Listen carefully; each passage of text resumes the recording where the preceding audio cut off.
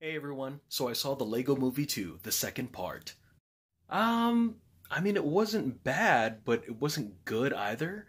It was nowhere near as good as the first one, and it tries to pick up where they left off in the story, but it felt like it had a lot of great ideas, but it just didn't come together as a whole movie.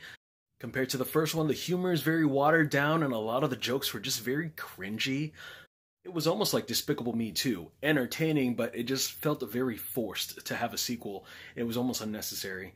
I respect the fact that they tried to do something different with the sequel instead of rehashing their last idea, and the other movie references never failed to amuse me.